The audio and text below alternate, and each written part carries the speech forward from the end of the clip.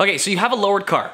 You want to get the car up in the air so you can do some sort of work on it. You want to take the wheels off, you want to look at the brakes, do whatever. But you're too low.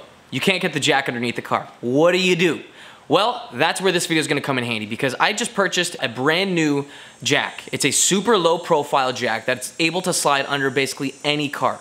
So it doesn't really matter how low you are, you can get underneath the car with this setup. Before this, I had to use some boards to get the car up in the air. I had race ramps after that, and it still wasn't a good system for me to get the vehicle up in the air because it still took a decent amount of time. Now you might be thinking, okay, well why don't you just raise the car? That's no fun. Life's too short to drive at stock ride height. But what I did is I purchased a new jack, and it is so much easier to get underneath the vehicle. So on the car behind me, I have a set of coilovers on it. They're fully adjustable, and I lowered the vehicle a little bit. Now with a standard jack, you won't be able to raise the car fully in the air. And even with the low profile jack, some of them aren't low profile enough, especially when you get into the jacks that are low profile and are strong enough to lift up a decent amount of weight, like 3 tons and up.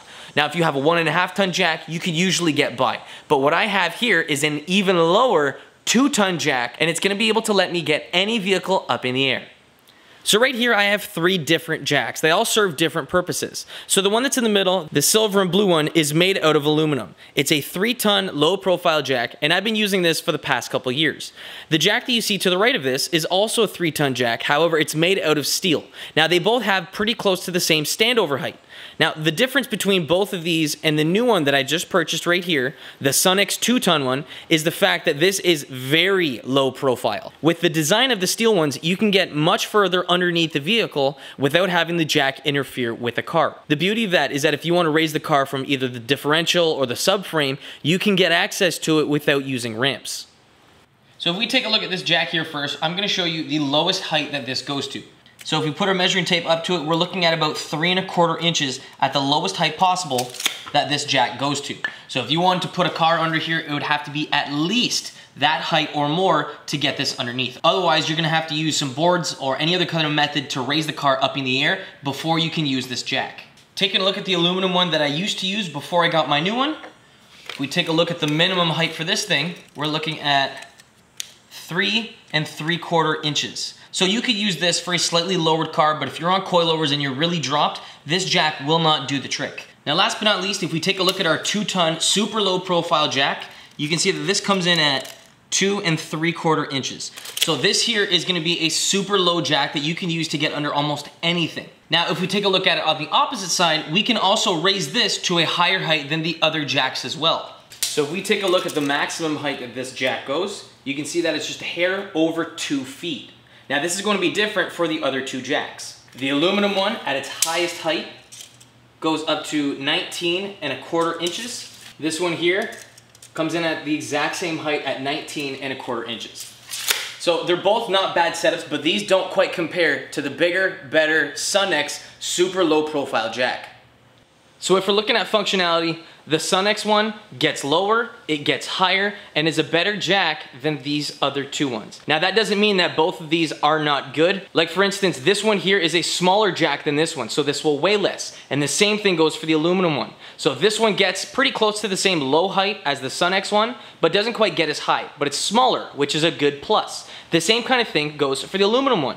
Because this is made out of aluminum instead of steel, this is going to be a lot easier to transport. So let's say you're going to the track or something like that, you might want to bring this one instead of this one.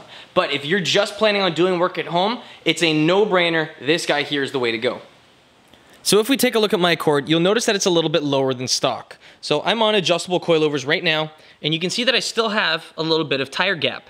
Now that's completely normal. Now if you adjust it so that the coilovers sit like that, that's what you're gonna be left with. So as it is, it's low, but it's not super low. Now if I were to get my jack and bring this underneath the car, it barely, just ever so slightly, clears the bottom part of the pinch weld, and that's where you'd install it on the car.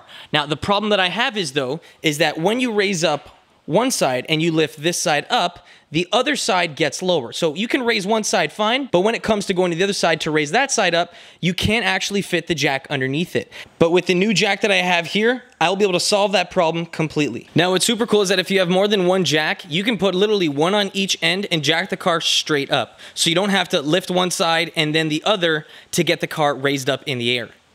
Even though I am promoting this tool, there are some drawbacks to this jack. So first off, the biggest problem that I see is the fact that it's super heavy. This thing weighs 103 pounds. So it's a pretty hefty unit. If you are gonna be hucking this thing around, you know, from shop to shop, in your car, out of the car, it is going to be pretty cumbersome.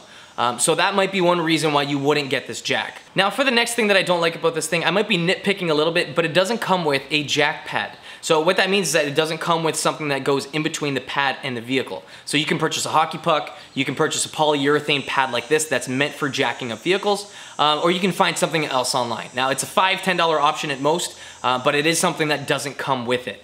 Now, other than that, the price of it is pretty good, the size of it is pretty good, and it's very useful. Now, if you're gonna be using this for bigger stuff like trucks or stuff like that, this might not be the jack that you want because it only has a rating of 2 tons. So if you're working on some really big, heavy-duty stuff, it might not be the jack you're looking for. But if you're working with a car, keep in mind, if you're jacking up one side at a time, let's say your car weighs 4,000 pounds, you're only gonna be putting 2,000 pounds on one side of it. So basically how much weight you're gonna be putting on it. Now, if you guys wanna pick up one of these tools for yourselves, there's going to be a link in the description box, along with some other links to pads like this, should you guys wanna pick one up.